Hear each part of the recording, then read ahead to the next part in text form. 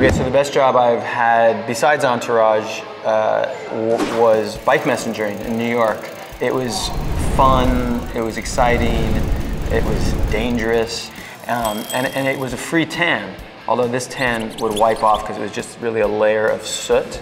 I used to be able to traverse the entire city from all the way on the Upper West Side all the way downtown to Lower Manhattan in 10 minutes. Like, I would fly down the streets.